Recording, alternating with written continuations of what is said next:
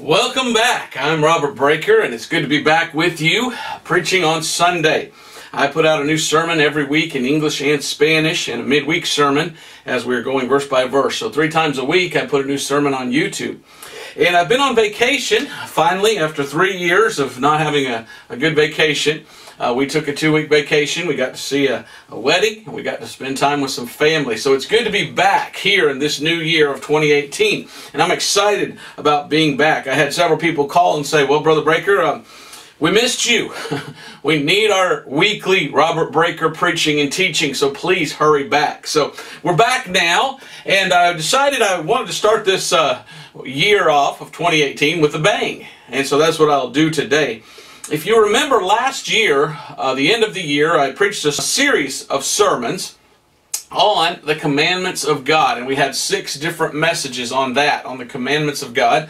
And I kind of wanted to put this message on the end of that, kind of tack it on the end, because in a way it has to do with the commandments of God. There are some things that God says you shouldn't do because they are abominations.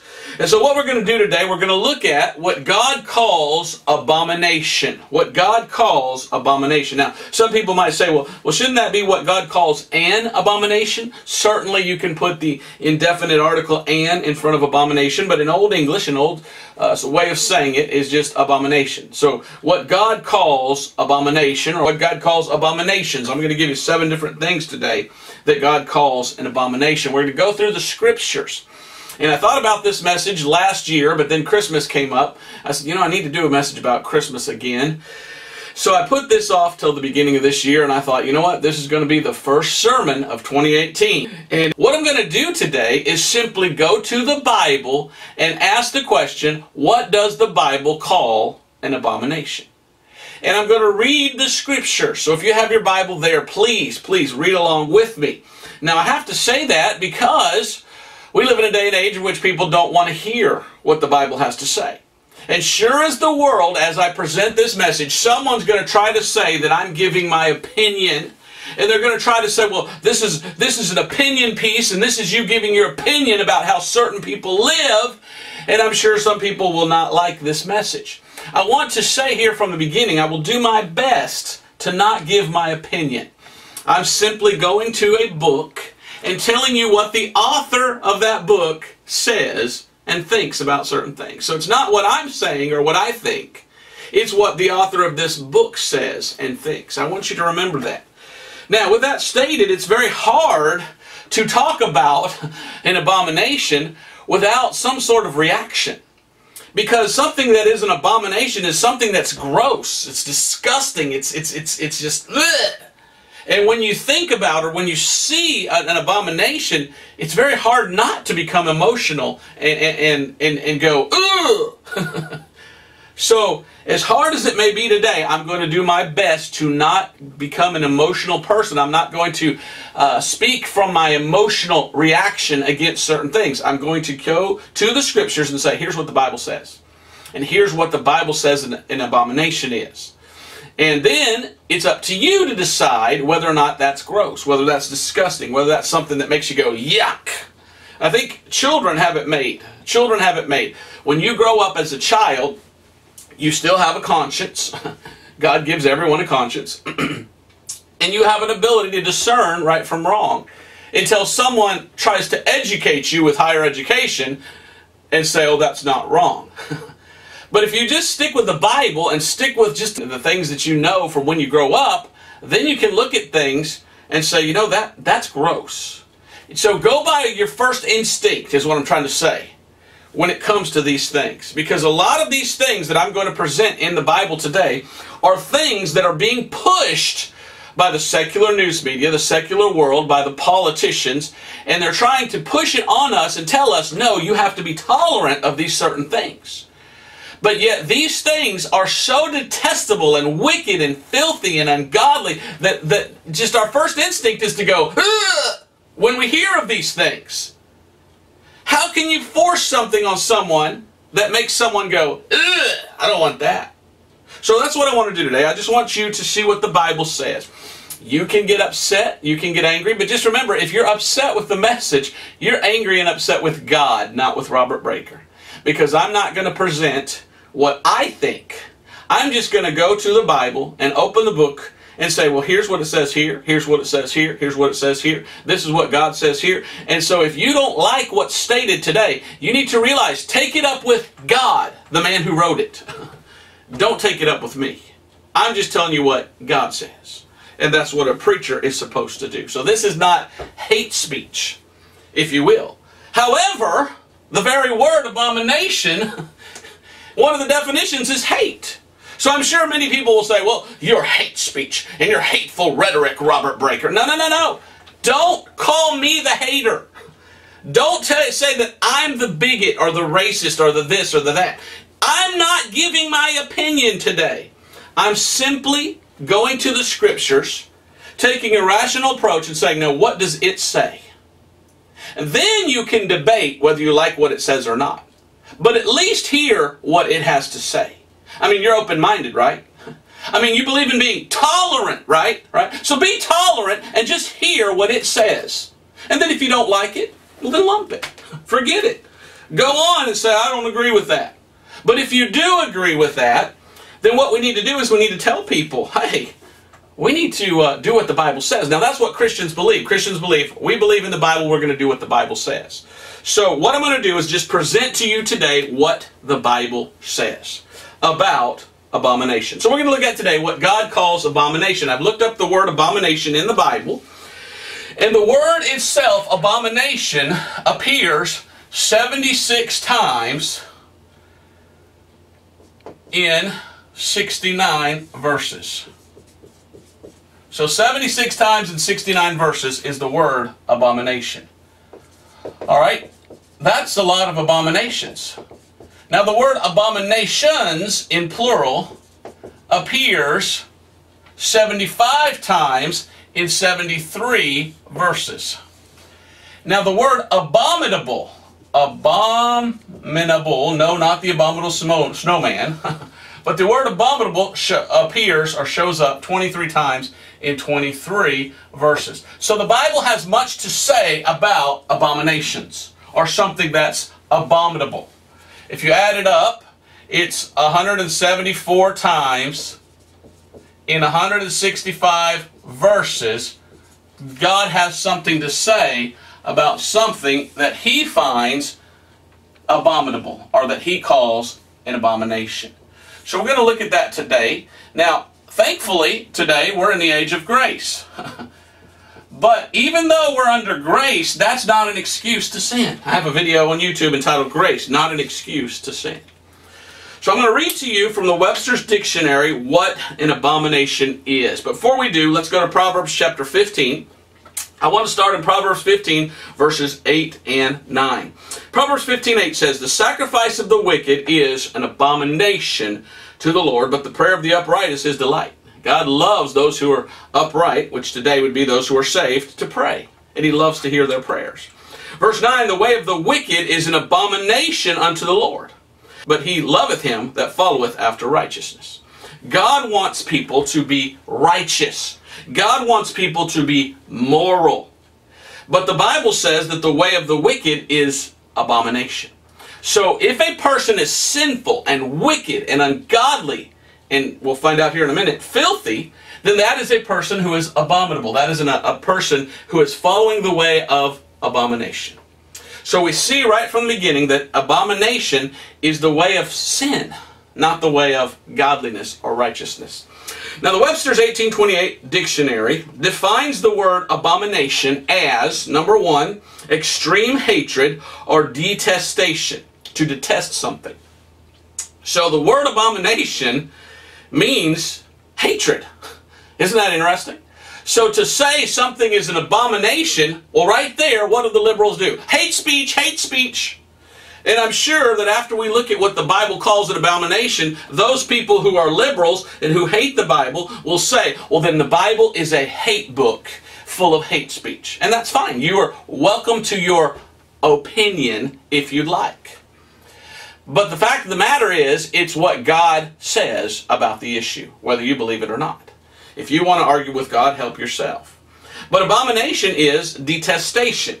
The second definition, the object of detestation, a common significance in Scripture, and then he quotes Proverbs 15:8. That's why I love the Webster's 1828 dictionary. You can get it online for free.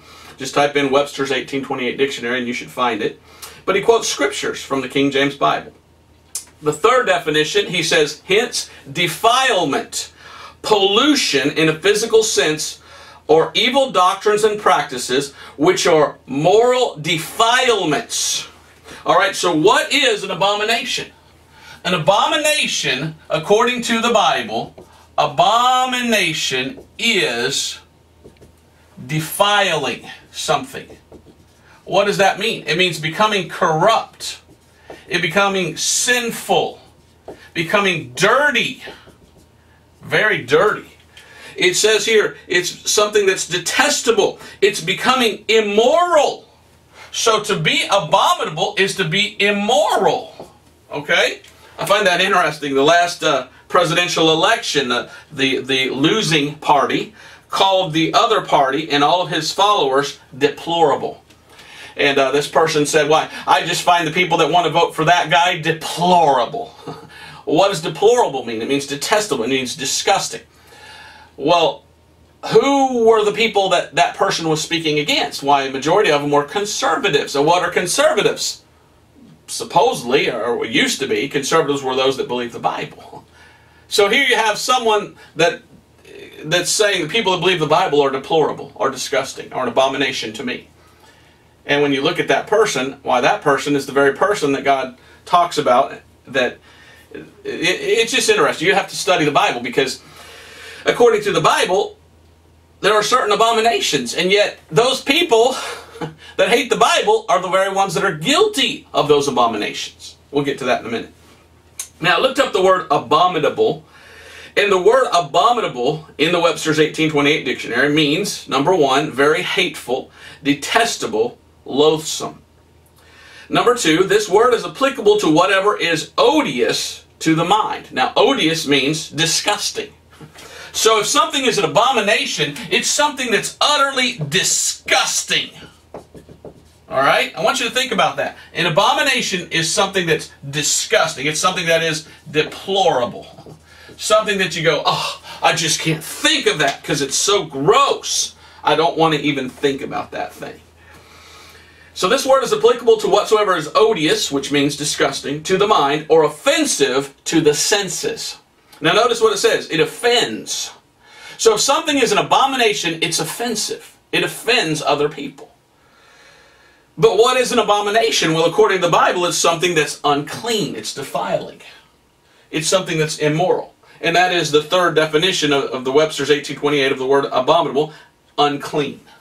So anything that's an abomination is something that's unclean, deplorable, disgusting, immoral, dirty, sinful, corrupt, defiling. It's hatred. Well, God hates certain things. And what I'm going to do today, I'm going to give you 7 different abominations that I found in the Bible. These are things that God hates. You say, what? God hates certain things? Yes, God is pure love. People say all the time, God is love, God is love. Yes, but God does not love sin. And you cannot have love without hate. You cannot love your wife without hating someone who would try to steal her from you. You know, you can't have love without hate. You can't love the devil and love God at the same time. If you love God, you hate the devil. If you love God, you hate sin. So love and hate have to go hand in hand. So if God loves purity and righteousness and justice, then He must hate corruption and sin and defilement and immorality. So God is a God of pure love, but God hates some things. And the things that God hates are called abominations. So I'm going to give you what God calls abominations. Again, this isn't my opinion about it. This is just what the Bible says. You can either like it or not. But the Bible teaches that God hates or loathes certain things as they are disgusting, defiling, and unclean to Him. And they are commandments. Like I said, this should go with my sermon series on the commandments of God. This should have been number 7. That's what I had planned. Because God gives in the Bible certain commandments and says, don't do this, don't do that, don't do this, because it's an abomination. What is He saying? He's saying, I'm commanding you, don't do that because I hate that. That's disgusting to me. Don't do that.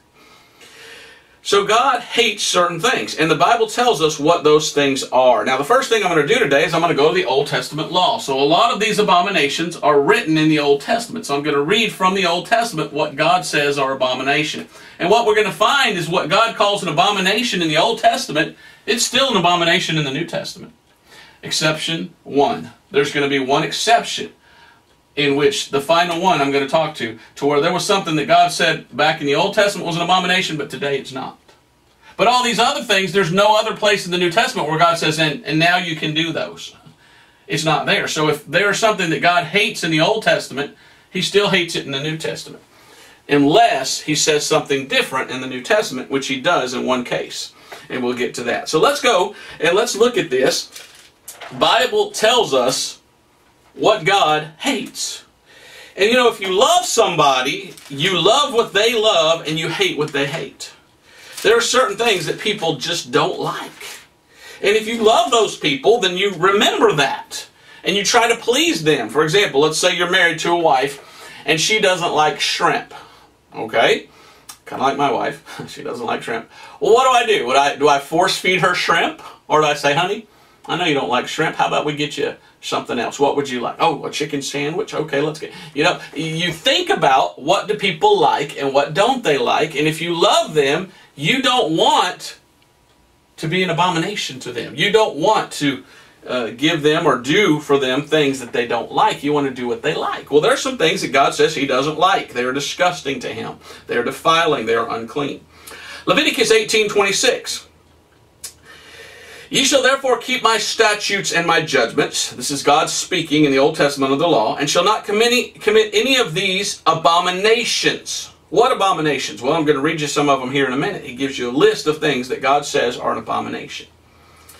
He says, you shall not commit any of these abominations. Okay, so that's that goes with the commandments of God. This is a commandment of God in the Old Testament. Don't do these certain things. Neither any of your own nation nor any stranger that sojourneth among you. So God says, these are my statutes, these are my judgments, these are my commandments. These are the things that I tell you, Israel, under the law, that you need to do. And these things that He mentioned that He calls abominations, don't do those things. Don't do things that are disgusting and defiling and sinful and dirty and immoral. Be a clean, righteous people. That's what God is saying in the Old Testament. Now, Leviticus 18:29, it says, for whosoever shall commit any of these abominations, even the souls of that commit them shall be cut off from among their people.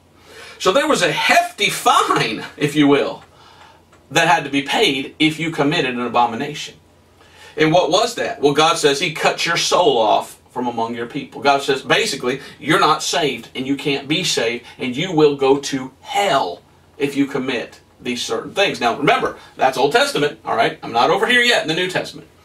But in the Old Testament, if you committed any one of these abominations, that was it. There was no salvation for you. You were cut off from among your people. You were cut off from the law. You were cut off from the temple to where you could take a sacrifice for forgiveness. You see, there was no forgiveness for these sins. Matter of fact, many of these abominations carried with them the death penalty. If you did these things, you were to be stoned to death. Wow.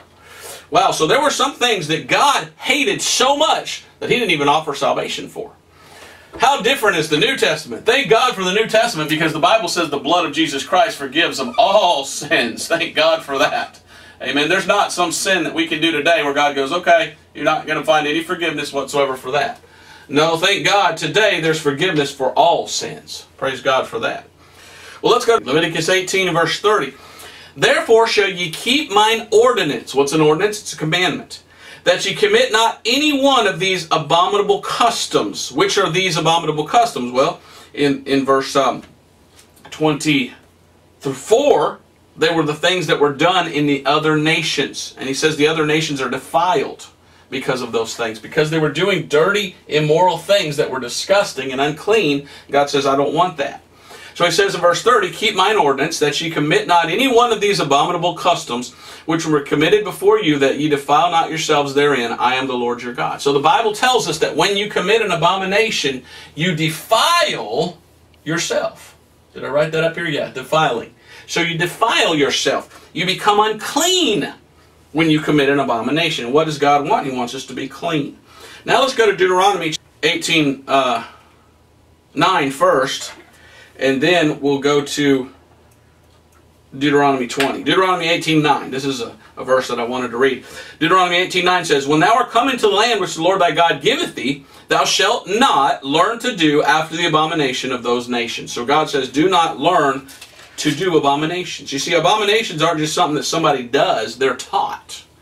And unfortunately, we live in a day and age where people teach other people, hey, you want to do something fun? Come over here, let's do this together. And what they're doing is something that's dirty and immoral. And it does affect society. You say, preachers have no right to preach on that. Oh, really? Well, what are we supposed to do as preachers? We're supposed to tell people the way of righteousness, the way of doing right. We're supposed to have a moral society. If you get rid of all the preachers, then you have an immoral society, and society crumbles and falls. Is that what you want? You want a society that crumbles? History teaches that when society crumbles, it's not a good thing. There's wars, there's rapes, there's murders, there's stealing, there's lying, there's cheating. Who wants to live in a world like that? Don't you want to live in a world of justice and righteousness? Well, then go to the Bible. Well, Deuteronomy chapter 20, verse 18 says, Deuteronomy 20:18, "And they teach you not to do after their abominations, which they have done unto their gods." Okay, so committing an abomination is connected with worshiping false gods. And I'm going to get into that here in a minute. What is a false god? Well, it's a devil or a demon. But it says here that you should not do their abominations, which they have done unto their gods, so ye sin against the Lord your God. So the Bible tells us that if a person commits an abomination, that's a sin. So, sinful. What is it? It's a sin. To commit abomination is to sin. Well, there you go. I have every right in the world then to preach on this subject. And it's not hate speech. It's Bible. Because a preacher is supposed to preach against sin. So a lot of people out there today that are sinning, and they don't want to hear that what they're doing is sin. Unfortunately. But it is. Deuteronomy 29:17. We're going to look at these things that are abomination. I'm going to give you 7 of them. But let me show you this first, because we just read a verse about God saying, don't do what the nations do, the heathen do, and don't worship devils. And in Deuteronomy 29:17 we read, "And ye have seen their abominations, and their idols, wood and stone, silver and gold, which were among them." So, one of the things that's an abomination to God is idol worship. Worshipping idols or worshipping devils. I'm going to show you some more verses, but I'll go ahead and write up here. One of the things that's an abomination is idols. Idol worship. Which, by the way, is worshiping of devils or demons. And you know, it's funny, people say, well, we don't worship idols today. Yeah, but you go to TV and there's a thing called American Idol. I'm just saying. It's interesting. Well, I don't worship an idol. Yeah, but you make idols out of country singers and out of rock and roll singers and out of hip-hop singers, and they become your idols. And you make idols out of movie stars, which are some of the worst people in the world. Filthy people, dirty people. So Deuteronomy 29:17, God says, look, it's an abomination to worship idols. Now go to Deuteronomy 32:16. Deuteronomy 32:16 says, I'm in 33 here. Deuteronomy 32:16 says, "They provoked him to jealousy." Who? God, the rock of their salvation, verse 15. "They provoked him, God, to jealousy with strange gods. With abominations provoked they him to anger." So God was angry with the people of Israel because they worship false gods. Now what does it say in verse 17? They sacrificed unto devils. They sacrificed unto devils. So what is idol worship? It's connected with the sacrificing to devils. It's connected to the worship of demons. And that, of course, would be something that God calls an abomination. Do you have idols? Do you worship idols? I hope not. In the New Testament, in 1 Corinthians 10:20 and Revelation 9:20, it talks about people sacrificing to devils, worshiping idols, and how that's evil. So one of the things, the first thing that I want to say that's an abomination is that God hates idol worshiping or the worship of devils. Now in the Bible they usually built their idols in groves. And they went together and away from God and they hid in these groves, which are big forests, and that's where they worshiped their idols, and oftentimes that's where they practiced their sexual sins. So there is a sexual thing going on, a sexual deviance, if you will, taking place. And it all starts with idol worship. You say, oh, it's not bad if I have a little statue in my house and I pray to it every now and then. Well, you're going down the road towards abomination, losing your soul, the way of uncleanliness, immorality, and evil and wickedness. So God hates idols. God is disgusted with such a thing. That's the first thing I want to say that God calls an abomination. Now, that's not my opinion. I've shown you the verses that God says it's an abomination to worship a false god, another god than God himself. So worshiping another god and making, well, that almost sounds like Exodus chapter 20, one of the 10 commandments. Thou shalt have no other gods before me. Amen? So it all ties in together with the commandments of God. Now the second thing, we're going to go all the way over to 2 Chronicles for this one. We need to go to 2 Chronicles chapter 28. The second thing that God calls an abomination, 2 Chronicles 28:3, is killing your children. And this is all connected with devil worship. And people that worship devils, they do what's called human sacrifice. So the second thing is 2 Chronicles 28:3. Now, what happened is the people of Israel did not obey God. And they did learn from the heathen how to do the evil practices that the heathens did. And what did the heathen do? Why, they killed their own children as an act of worship to false gods. Here it is in 2 Chronicles chapter 28 and verse 3. Moreover, he burnt incense in the valley of the son of Hinnom, and burnt his children in the fire after the abominations of the heathen whom the Lord hath cast out before the children of Israel. Now go back to Leviticus 28:1. You see, when people begin to commit idolatry, that is turning from God, and when they begin to turn from God, they begin to turn to worship false idols, and false idols demand human sacrifice. False gods want you to kill your children. Now that's an abomination. What if I told you, go kill your kid? You'd go, ooh, no, oh. You see how an abomination is something that makes you go, ooh, ew, yuck. An abomination is something that's so awful that you don't even want to think about it. You don't even want to think about doing such a horrible act. And yet that's what they did. People that committed this abomination. Leviticus 18:21. And thou shalt not let any of thy seed pass through the fire to Moloch, or Molech, neither shalt thou profane the name of thy God, I am the Lord. But yet that's what they did. They committed murder, basically. They killed their own children. So what is this one? This is human sacrifice. And we're living in a day and age in which human sacrifice is on the rise. Kids are kidnapped every day, and they're killed by Satanists and devil worshippers. And that's a sad thing. But if you think about it, who's killed the most in the world today? Children, under the act of abortion. When an abortion takes place, that's killing a child.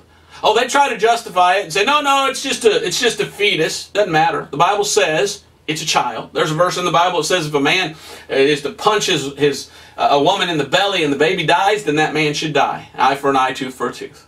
What is the Bible saying? That that's a life, and to kill a child in abortion is to take a life, and that's murder. What is that? That's an abomination. You say, you wouldn't take that kid as soon as he's delivered, and as soon as he comes out, that little child, you wouldn't grab him by the legs and boom, hit him up against the wall and bash his brains all out, would you? No, that'd be murder. But if that very same doctor kills the kid while he's inside the womb, well, the government says, no, that's fine. No, that's an abomination. You're a murderer. That's sick. That's disgusting. And that's what the Bible says an abomination. Now, it's an abomination to kill children. Again, not my opinion. I'm just reading the scriptures, and God says it's an abomination to kill your kids. Now, it was connected with sacrificing them to false gods. You say, well, abortion isn't sacrificing the false gods. Well, is it? Or is it not? You see, there's a big movement in the world today in many colleges of communism and Luciferianism.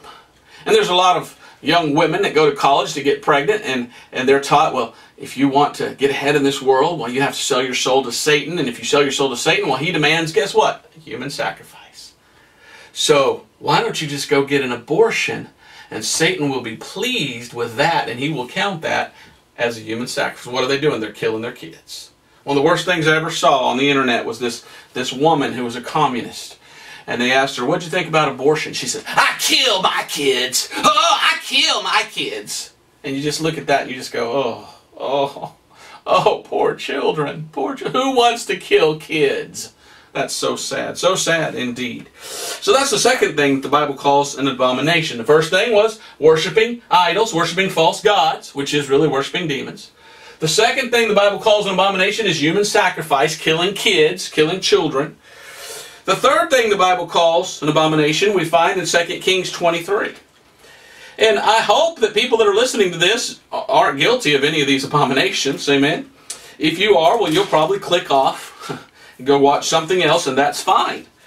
But don't you think you should be a little bit tolerant? Don't you think you should have an open mind, at least see what they all are? Oh, no. I mean, I thought you pride yourself on how tolerant you are. Okay, then why don't you tolerate just a little bit more, just to find out what the Bible says? You know, it's your life. You can choose to follow the Bible or not. Why don't you have a little bit of a little tolerant mind there and listen to at least what the rest of the Bible says. The third thing that I want to say is an abomination is in 2 Kings 23:24. And in 2 Kings 23:24 we read, moreover, the workers with familiar spirits. Now what's a familiar spirit? It's a demon. It's a demon. The workers with familiar spirits and the wizards and the images and the idols and all the abominations that were spied in the land of Judah and Jerusalem did Josiah put away, that he might perform the words of the law which are written in the book of Hilkiah, the priest found in the house of the Lord. So here is working with familiar spirits, or being a wizard. What is this? This is witchcraft. Do you know what the Bible calls an abomination? Witchcraft. What is witchcraft? Why, it's wizardry. Why, it's Harry Potter. You ever heard of Harry Potter? Why, that's really big in the world today, Harry Potter. And this woman wrote all these books, and they want your children to read these books about how to be a wizard and do witchcraft. Even though it's an abomination in the Bible. You see? Do you see where I'm coming from? The Bible says this, but the world says, no, we want the opposite. We want to do the abominations. We want to be unclean. We want to be immoral. We want to be deplorable, disgusting, and nasty. We don't want to be clean, because being clean means we'd have to give up all this stuff. Interesting. So that's magic, witchcraft, wizardry. Abomination is dealing with witchcraft. They say today that witchcraft is on the rise. They sell little Ouija boards in stores, and children experiment with how to do spells. And it's all over, and more kids are looking to that. Well, it's the road of destruction. It's not the way of salvation. Demons hate you, and they don't love you. And all they want is to abuse you. I've talked to people. I've talked to so many people that used to deal in witchcraft, used to deal with demons. And they tell me the demons torment them night after night as they lay in their bed, and mock them and make fun of them and put thoughts of suicide in their head. They delight in torturing people. You see, this isn't something good. You see, God tells you not to do these things, not because He's a God of hate and He hates you. God loves you and doesn't want to see you get hurt. That's why He's warning you, don't do these things, because they lead to destruction. And they will hurt you. Demons will eat you up. They'll gobble you up. They hate you. Devils hate you. Well, now let's go to Proverbs chapter 11, and I'm going to read you another one. I'm trying to get through this quickly. A lot of people have asked me, Brother Breaker, could you do a little bit faster, your sermons? Well, I'll do the best I can, amen. It's all about having a lot to say, amen. So Proverbs chapter 11 and verse 1. A false balance is an abomination, to the Lord, but a just weight is His delight. God hates a false balance. Let's go to Proverbs chapter 20 and verse 10. What are you saying? What does that mean? What is a balance? Well, in the old day, the way they measured things in the old day, they didn't have a little digital scale and you just put something on there and read the numbers. They had a balance. And so you'd put something over on this side, and then you'd have to put the money over here, and when it was equal, then that's what you paid for the price of something. And that's how they worked. Well, a false balance is an abomination to the Lord. What does that mean? That means there were people that cheated. they made fake things that weren't the actual amount so that it would weigh less, so they would pay less. But Proverbs chapter 20 and verse 10, God says, diverse weights and diverse measures, both of them are alike abomination to the Lord. God says, I hate someone that doesn't have a standard. If you're going to go buy something, you have to go by the weight and you pay by the pound. But there are people that will lie and they'll fix the scale to where it weighs more, so you actually pay more than what it's worth. And God says, I hate that. That's an abomination. Why does God hate that? Why does He call it abomination? Because it's stealing. You're stealing people's money. You're not taking it correctly. Go to Proverbs chapter 12, verse 44. It's lying. It's lying. Proverbs chapter 12, verse 22. Proverbs 12:22 says, lying lips are abomination to the Lord, but they that deal truly are His delight. So God hates people that do bad deals, that deceive people, that lie and trick people to get their money. God hates that. And God wants people to not lie. Proverbs chapter 17, verse 15. Here's another one. Another thing God hates is exalting the wicked and condemning the just. Proverbs 17:15 says, he that justifieth the wicked and he that condemneth the just, even they both are abomination to the Lord. What is that? That's saying someone that's guilty of a crime, you say, oh, they haven't done anything wrong. And someone that hasn't done anything wrong, all you do is attack them and put them down and say, well, he did this, he did that, he did this. God says, that's an abomination to me. I hate it when the wicked prosper and the righteous suffer. That's something that God hates. Let's go to Proverbs chapter 29. But yet we see that in the world today. I've met many people in jail. I preach in jails. I've met many people in jail. I ask them, what happened? What'd you do? They tell me the story, and it doesn't sound like they're guilty of anything. And yet I've met many people that have done just horrible crimes. I say, well, did you ever go to jail? They go, no, I got away with it. That's wrong. That's not justice. God hates perversion of justice. Proverbs 29:27. An unjust man is an abomination to the just, and he that is upright in the way is an abomination to the wicked. Yeah, that's about the world we live in today. It seems like those that are doing evil get away with it, and those that are trying to do right, they suffer. Doesn't it seem like that? I mean, isn't that just a horrible thing? But that's the world we live in. Go to Proverbs chapter 6 and verse 16 through 19. Proverbs 6:16 through 19 says, these 6 things does the Lord hate, yea, 7 are an abomination unto Him. These are things that God hates. These are an abomination to God, these 7 things. Verse 17, a proud look. Someone that's prideful and looks down on you like, I'm so much better than you. God says, I hate that. I hate that. It says, and hands that shed innocent blood. God hates it when someone murders an innocent person. Kind of like people killing their kids. That kid hadn't done anything. It says in verse 18, an heart that deviseth wicked imaginations. God hates it when people just sit around and think just wicked, evil things. Why? Because they're with their disgusting, sinful, corrupt, defiled minds, they think bad things. Feet that are swift and running to mischief. God doesn't like people running to sin, and yet a lot of people do. Verse 9, a false witness that speaketh lies, and he that soweth discord among the brethren. So these are things that God says are abominations. So what is that? Well, being corrupt. God hates corruption.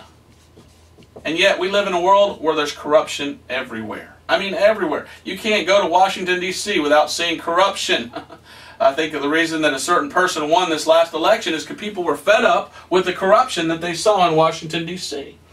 You see, God says that a corruption is an abomination to Him. Immorality, being immoral. God doesn't want you to be immoral. God hates lying. God hates it. A thief, when people steal from others. So what is this one? What is the number 4 here? Number 4, abomination, is living an immoral life in which you are a corrupt person, and you are corrupt, and you're using your position or your authority or whoever or what you are to steal and lie from other people. What does that sound like to you? You know, they say that the most immoral people in the world are car salesmen, politicians, and lawyers. And lawyers usually get into to politics. I guess car salesmen do too, usually. And why is that? Well, because they lie, they steal, they cheat, they do whatever they can to connive. And those are things that God hates. God wants people to be moral. So being immoral is an abomination to God. God wants you to be moral. What does He want you to be? Honest. Basically, what God wants is for you to be an honest person. And anyone who's dishonest is an abomination unto God. That's what the Bible says. Now let's go to Deuteronomy chapter 22. And I want to read you another thing. Now, these have all been things that God looks down from heaven and doesn't like. But I'm going to show you some more things. And this one has to do with how someone acts outwardly. And you see, these things they can hide, they can cover up. But this one you can't really cover up. This is outwardly manifesting what is inside of you. That's what this abomination is. And these next two are, as a matter of fact. Deuteronomy chapter 22 and verse 5 is a verse that very few Christians ever read. Very few preachers ever preach on. Yet it's in the Bible. And it has to do with reversing the gender roles, or as they love to call it today, transgender. In Deuteronomy chapter 22 and verse 5, the Bible says, "The woman shall not wear that which pertaineth unto a man, neither shall a man put on a woman's garment, for all that do so are abomination unto the Lord thy God." God says it's an abomination. I hate it. It's gross. I look at it and it's disgusting to me to see a man dressed like a woman and to see a woman dressed like a man. God says, I just don't like that. That's just, to me, that's wrong. What does that do? That's gender mixing, if you will. That's saying, no, there's no such thing as man and woman. It's okay that they're both the same and that they dress the same and they're all alike. And who cares? Well, God does. You see, God made man and He made woman and He made them different for a purpose. So that they can only be fulfilled by being together in marriage. Well, what does the world do? The world says, forget God. I mean, we're going against God anyway. We might as well go all the way against God. Well, let's just break up the family unit and let's destroy society and let's just let men decide, one day, you know what? I want to be a woman.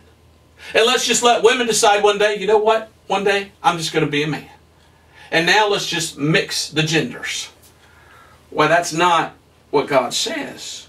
That's going against God in the Bible. Go to 1 Corinthians chapter 6. Do you realize that according to the Bible, there is a sin that very few people preached on? Matter of fact, I don't think I've ever heard a minister preach on the sin of being effeminate. Except one. I think I do remember one. Yeah, I do have a tape of a preacher preaching on the sin of being effeminate. But in 1 Corinthians chapter 6, verse 9 through 11, look what it says. "Know ye not that the unrighteous shall not inherit the kingdom of God? Be not deceived, neither fornicators, nor idolaters," well, fornicators, idolaters, adulterers, "nor effeminate, nor abusers of themselves with mankind."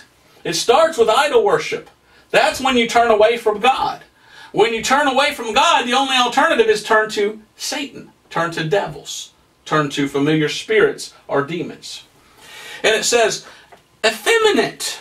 The Bible says, don't be effeminate. If you're a man, be a man. If you're a woman, be a woman.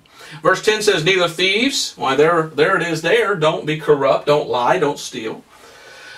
Nor covetous, nor drunkards, nor revilers, nor extortioners shall inherit the kingdom of God. Now, to people that are saved, he says, and such were some of you. But ye are washed, but ye are sanctified, but ye are justified in the name of the Lord Jesus by the Spirit of our God. So don't be effeminate. God doesn't want men acting like women and women acting like men. Yet today, what do you hear? All over the news. Men have a right to go in a girl's bathroom and girls have a right to go in a men's bathroom. And if a man decides he wants to wear a dress and be like a woman, and stuff like that. And it's all over the news. And what do? They say, well, we believe in rights for the transgender. And, no longer is it just man and woman. Today, there's 26 different genders. What is this? Oh, I know. It's people turning against God. Duh. That's easy to see. They hate God, so they just go against anything that God loves. And they want to do what God hates. Oh, now it makes sense. Because it sure doesn't make sense any other way. When I was 18 years old, I moved back home to Florida. Saw an old friend of mine, and he was in his last year of high school, and he invited me to go to something at his high school. And I said, well, what is it? He says, well, they're having a transvestite contest. And I said, a what? He says, yeah, a couple of guys are dressing up like girls, and then people are going to vote on which one's the prettiest. And I thought to myself, ugh! I mean, that was the first thought I had was, ugh! Why did I think that? Because an abomination is something that's gross. It's gross to me. That was gross. I don't know why I went, but I went and I sat there and I watched, and my friend won. Out of like 8 or 9 boys, he was the most beautiful dressed as a girl. So they voted on him as the queen, I guess, the prince. I don't know what to... And I just thought, man, that's, ugh, yuck. And I told him after, I said, that's disgusting, bro. He goes, oh, yeah, whatever. It wasn't that important to him, but to me, no thanks. No thanks. It's, personally, I don't want that. Because that is something that to me is gross. And yes, that's my opinion. I don't want to give my opinion, but if you want to know, that's what I think. But what does God think? What does God say? God says, don't do it. Don't dress up as a woman if you're a man. Well, he did it. Don't dress up as a man if you're a woman. That's just what God says. Like I say, you don't have to follow God. You can go to hell if you want to. I mean, you can disobey. That's up to you. But up to me is, what do? Well, I'm a Christian, so I want to serve God. I want to follow the Bible. And the Bible says this, that, and the other. Well, so for me, that's not something I'm going to do. To me, it's just like, bleh. Well, let's go to the next one here. Let's go to Leviticus again. Now, what we're going to find is all these things lead to things that are not only gross, and your first instinct is, but they lead to things that are so disgusting, so wicked, so vile, so sinful, so dirty, that you're more than just, you're like, wah! And you're almost to the point of wanting to vomit. Because that's what abominations lead to. Utter, complete depravity. To where people are doing things that are so disgusting, it makes moral people want to vomit. Matter of fact, the Bible uses the term vomit. What is this? This is sexual sins. Sins. Or sexual deviance, I guess we could call it. Sexual perversion, I guess we could call it. But in the Bible, there are certain things that are sexual sins. And God says that these sexual sins are an abomination to Him. Leviticus chapter 18, verse 20. Moreover, thou shalt not lie carnally with thy neighbor's wife to defile thyself with her. What is that? That's adultery. God says adultery is wrong. It shouldn't happen. It shouldn't take place. Verse 22, thou shalt not lie with mankind as with womankind. It is abomination. What is lying with mankind as with womankind? Well, it's a man doing a sexual act with another man. What we call sodomy or Sodom. It comes from Sodom, which we know what happened to Sodom and Gomorrah. God judged that sin and He destroyed it. And what is it? It's a man and another man engaging in sexual activity. Now, how is that even possible? They don't fit. God made the man and the woman to come together as one, and they fit. But a man and a man don't fit, a woman and a woman don't fit. Well, they found ways for them to reach their own gratification. And I will not go into what they do in the act of sodomy, but needless to say, it is disgusting. It is dirty. When they get done, they're covered in feces. What is feces? It's waste. It's gross. It's disgusting. So when people engage in this act of sodomy, I look at that and I just go, ugh, I want to vomit because I don't want to smear feces or poop all over myself. And yet that's what that sin does. And so to me it's disgusting. Utterly disgusting. But it doesn't stop there. Leviticus 18:23, neither shalt thou lie with any beast to defile thyself therewith. Neither shall any woman stand before a beast to lie down thereunto. It is confusion. Now we have the sin of bestiality. And God says bestiality is an abomination. What is bestiality? A man having sex with an animal or a woman having sex with a beast. Now, what is your first thought when I say that? If you're normal, if you're a moral person, it's bleh, yuck, disgusting. I told this before, I think, but when I was in high school, they had is it the 4-H club or I can't remember, but the Farmers, Future Farmers of America, FFA, I think it was. And I wasn't a part of that, but in the school there was a young man there that had some pigs. He took care of those pigs. He'd come in every day early into school to his little pen and take care of his pigs. And one day they caught that young man doing something with a pig that he should not have done. Now, I'm not going to go any further than that. But it was bestiality. It was, and it was spread like wildfire to the whole school. And you'd walk down the hall, people would say, hey, did you hear what so-and-so did with that pig? And it was just interesting to see what people thought about it. And everybody that you talked about, you say, he did what? It was, huh? What? Huh? It was, that's disgusting. That's gross. That's what they thought. Why? Because that's something that you shouldn't do. It's a sexual sin, and it's right there in the context of sodomy in the Bible. It's an abomination according to the Bible.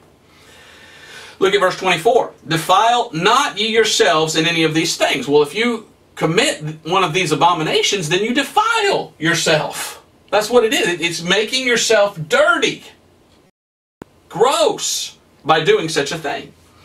Defile not ye yourselves in any of things, for in all the nations are defiled, which I cast out before you. 25, and the land is defiled, therefore I do visit the iniquity thereof upon it, and the land itself vomiteth out her inhabitants. God says, look, when I talk about these things, why it makes me want to vomit because they're so gross. But we live in a day and age today in which we have politicians saying, well, we are for the rights of people, and we believe in civil rights, and we want these people to have their rights. The right to what? The right to sin, the right to get dirty, the right to defile yourself and be gross. When is that a right? I don't understand. I don't understand how people can do these things. And what's worse, I don't understand how politicians can pride themselves upon helping them do these things. What's next? Well, Leviticus chapter 20, verse 11 and 12.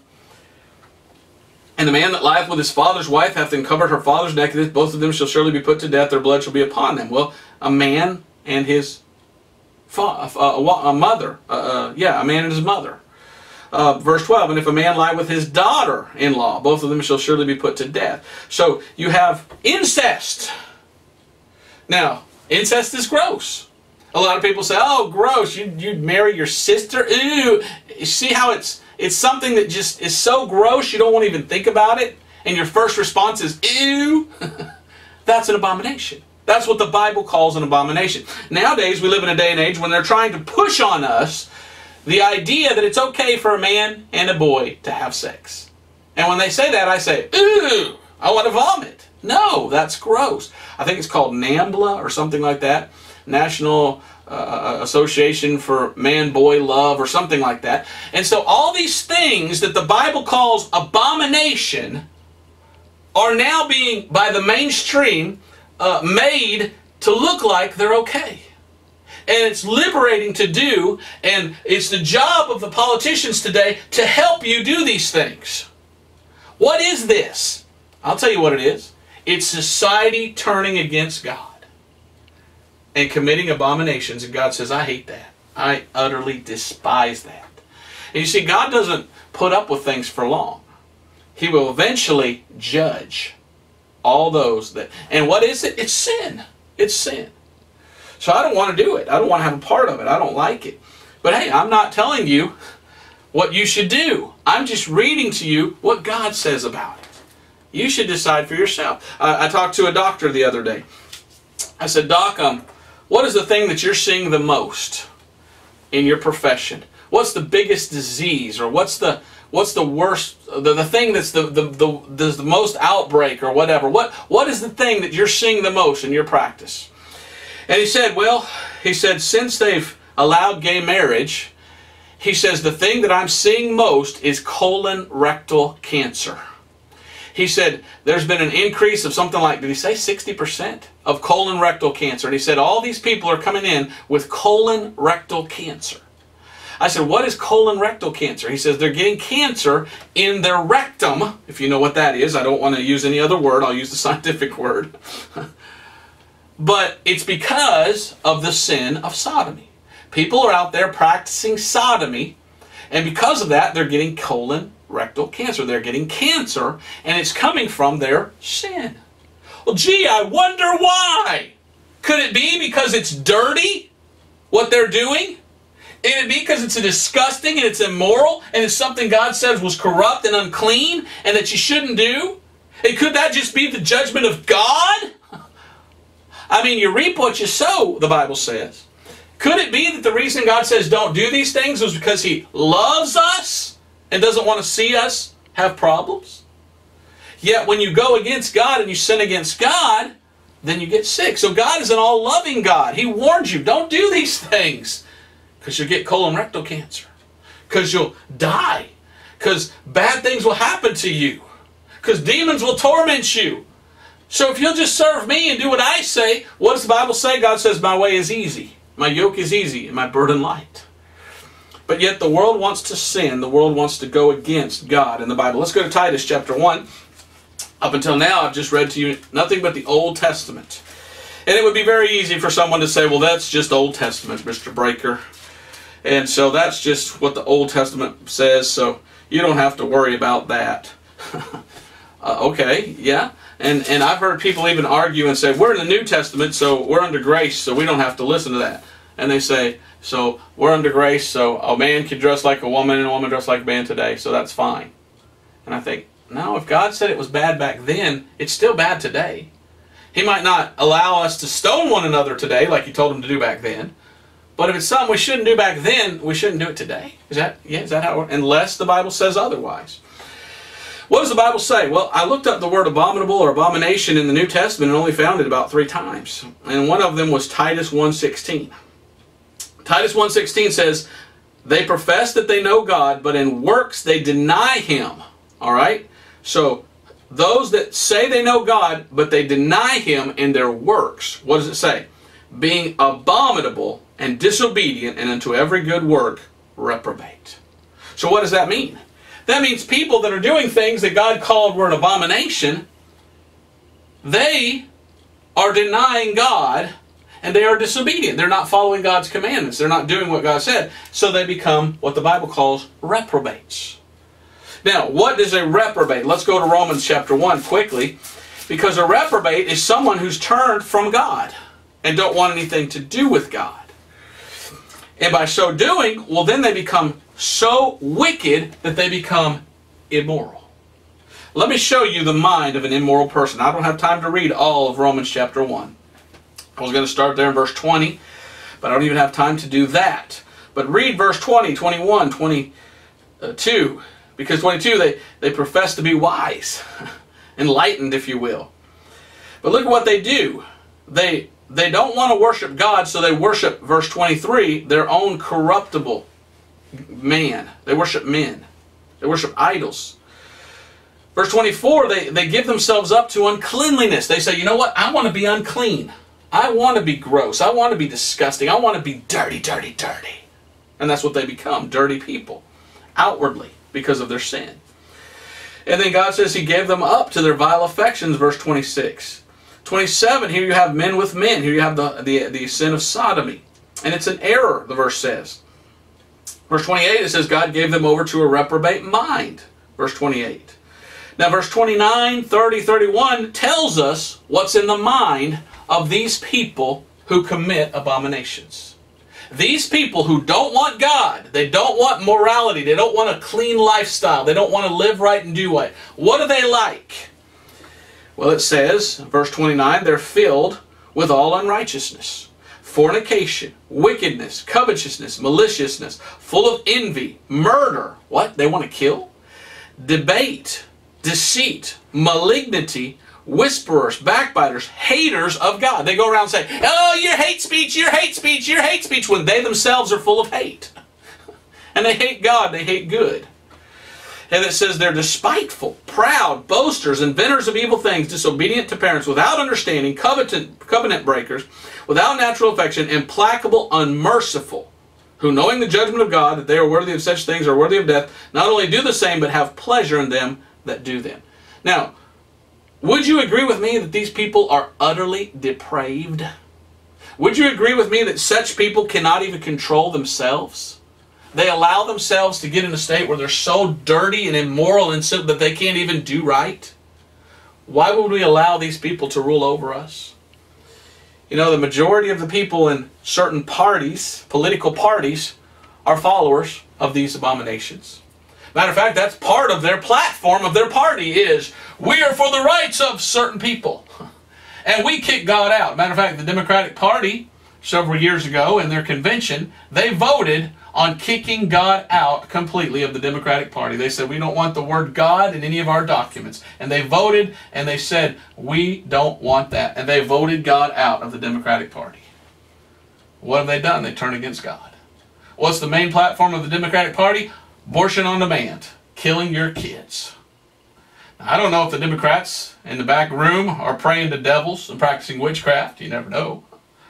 But I know they're corrupt and immoral and liars. And by the way, let me just say this, so are the Republicans. A lot of people that say they're Republicans are the same as the Democrats.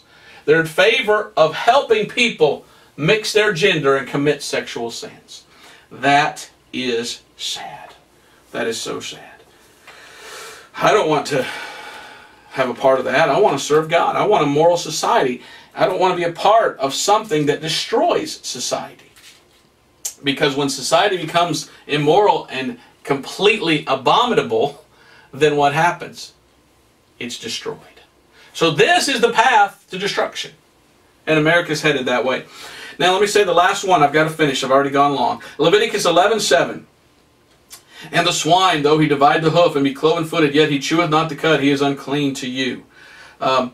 You shall eat of all that are in the waters, whatsoever hath fins and scales in the waters and the seas and the rivers shall you eat of them. And all that have not fins and scales in the seas and in the rivers of the waters. And it says, they shall be an abomination unto you. And they shall be even abomination unto you. You shall not eat of their flesh, but you shall have their carcasses an abomination. Whatsoever hath no fins nor scales in the waters, that shall be an abomination to you. Alright, so God says, this is the last one. There's a certain diet that they were supposed to eat in the Old Testament. Now what I find interesting about this one is all the other ones are all things that you can do. This abomination is something that you can eat. And all these other ones, God says these things are an abomination unto Him. That means God hates those things. But in this one, God says, now I want you to look at these certain things and they be an abomination unto you.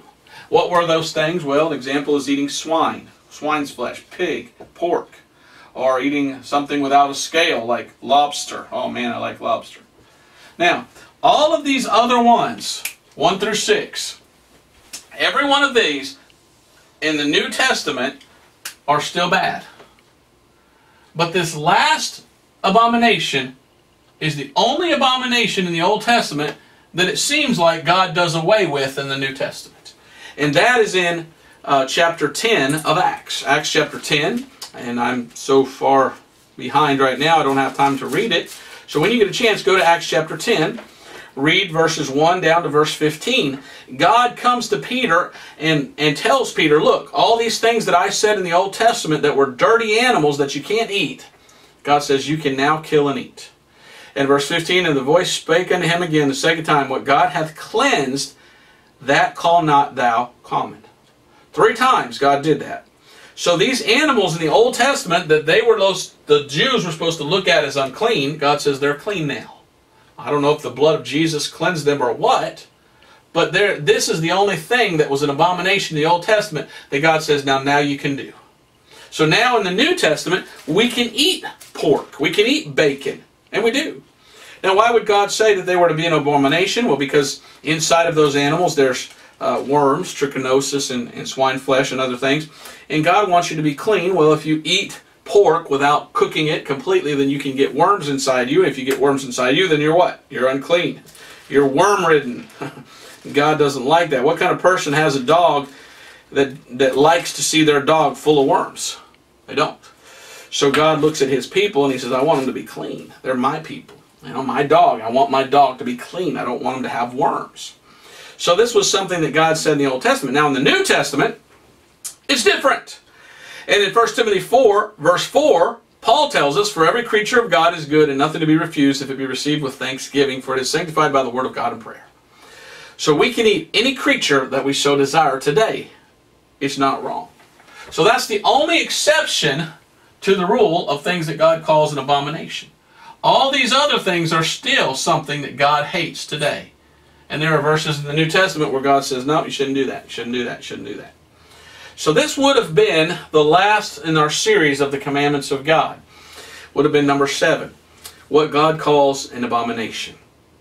So what's an abomination in the Old Testament is still an abomination today in the New Testament unless otherwise stated in the New Testament itself. Now in the Old Testament, when a man or a woman or a nation committed an abomination, it made God angry.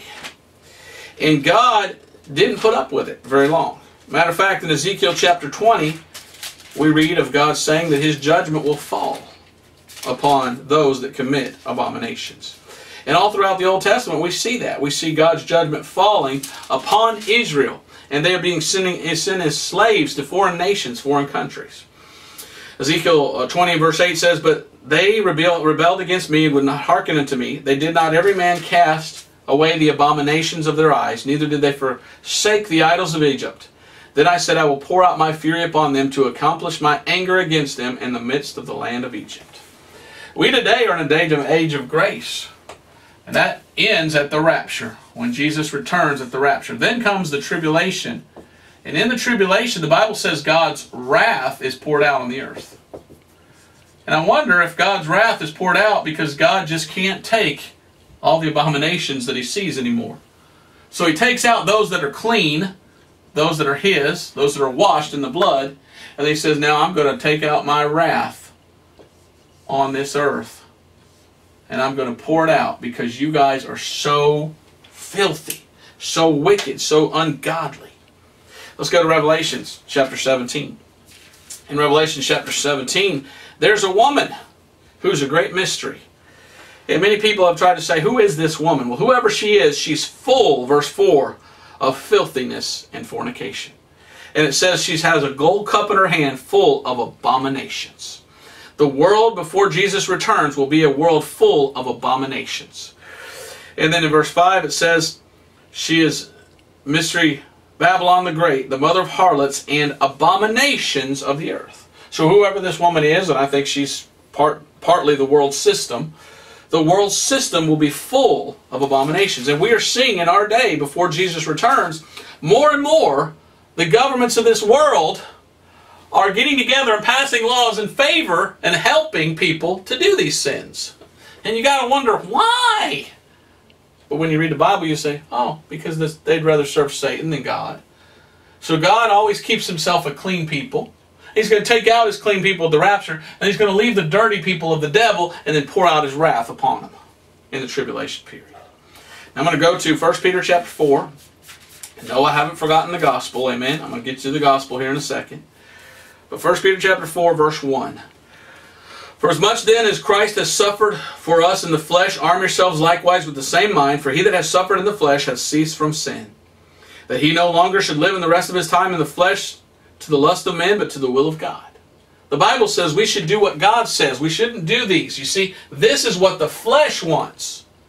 But to be a good Christian, you got to get saved and then live for Jesus and go against the abominations of the world, because the abominations of the world are what the world wants. And it says here in verse 3, "For the time past of our life may suffice us to have wrought the will of the Gentiles when we walked in lasciviousness, lust, excess of wine, reveling, banquetings, and abominable idolatries." Peter says before we were saved, he says we lived like the devil and we did abominations. We did bad things. But now we're saved, we shouldn't do that. Verse 4, "Wherein they think it strange that you run not with them to the same excess of rites, speaking evil of you." You see, the world does this. And when a Christian goes, "Man, I can't do that. I can't put on a dress. I can't do sodomy. I can't be in favor of gay marriage. I can't be in favor of abortion." They look at you and go, "What? What are you, crazy?" And then they speak evil of you and say, "You're the problem. You're the problem. You're the bad guy." No, I'm the guy that's living a holy Christian life, and I just don't want to be dirty and immoral like you. You see? And so verse 5 says, who shall give account to him that is ready to judge the quick and the dead. God is ready to judge. The question is, are you ready for the judgment? Verse 6, for this cause was the gospel preached also to them that are dead. And it goes on and on when that happened. But I like the term the gospel. The gospel is 1 Corinthians chapter 15, verses 1 through 4. And the gospel is all about the blood of Jesus Christ. For it's the blood of Jesus Christ that cleanses from all sin. If you're tired of being sinful and dirty and immoral and deplorable and unclean, if you're tired of your sins, you ever thought about coming to Jesus for the cleansing power of the blood? If you come to Jesus and trust Him as your Savior, well, He'll cleanse you from all of your sins. And you'll be saved by trusting the gospel. The gospel is that Christ died for our sins, was buried and rose again the third day according to the Scriptures. How? By shedding His blood. The blood cleanses from all sins. So I hope this has been a blessing to you. I've not attacked, I've not put down, I've not mocked, I've not ridiculed, I've not said bad things about people. I've simply showed you what the Bible says about abominations. And I've showed you that these things lead to immorality and the destruction of society and unhappiness. If you want a happy life and you want to have a good society, then you need to take heed to what the Bible says. We live in a day and age where parents just don't teach their children anymore. And so children are raised by these kind of people. And that's not the way it should be. We need to get back to the Bible. Because even as a child, you look at these things and you go, ugh, no, I don't want that. So what is it? Are you saved? Have you come to Jesus? Have you trusted Him as your Savior? If you're saved, praise God. How about going out and telling other people how to be saved? And how about telling the world, look, that's an abomination, what you guys want to do. And ask them if they will to come to Jesus. Well, listen, I thank you for watching. We'll see you next time. And I appreciate it. God bless you. And I hope you're having a good new year of 2018. Amen.